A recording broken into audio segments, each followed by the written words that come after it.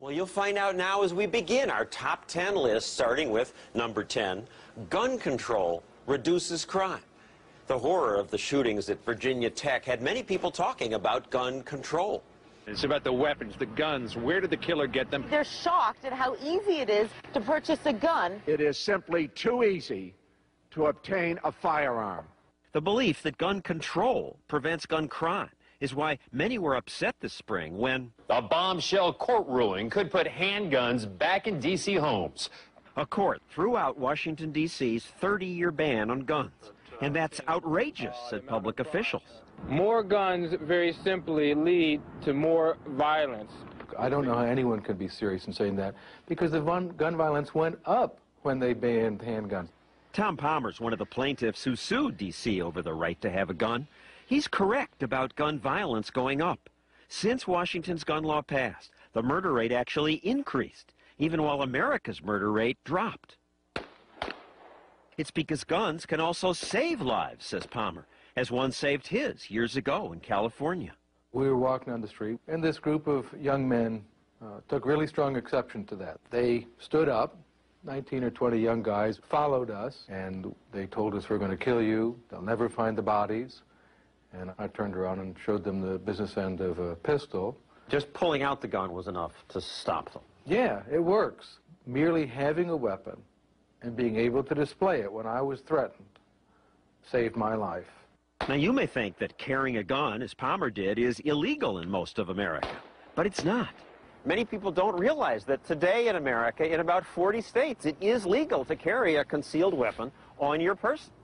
And in those 40 states, there is no more violent crime or murder than in states where guns are restricted. The town of Kennesaw, Georgia, went a step further and passed a law requiring every household to have a gun. Did they then experience a crime wave? No. Well, after the city ordinance passed, there was actually a decrease in reported crime in the Kennesaw area, especially violent crime. Now, I don't want politicians ordering me to have a gun, and the law isn't enforced here. But townspeople we talk to like the law. I think it makes people think twice. This is a very peaceful place to be. We should have guns. I mean, that's what free society do. These maximum security felons said they fear an armed victim much more than the police. When you go to rob somebody you don't know, it makes it harder. And they said gun laws don't matter to them. They don't obey them. I'm not worried about the government saying that I can't carry a gun. I'm going to carry a gun anyway. It's impossible to know exactly how often guns stop criminals, because who reports a crime that doesn't happen? But people use guns in self-defense every day. Often just showing a gun is enough to prevent the crime. When robbers broke into Joyce and Raymond Papin's home and attacked Raymond, he yelled, "Get the gun, get the gun." Joyce did, and when the robbers saw it, they ran away. Boy, when he saw the gun, he just started running, and they weren't just walking fast, they were running. They had boots on, you could hear them boots a-clopping. Joyce says having a gun changes the balance of power. And here's a controversial idea. Some Virginia Tech students say they wish students had been allowed to carry guns, because one of them might have stopped the killer before he shot so many people. And that's what happened 5 years ago at the Appalachian School of Law.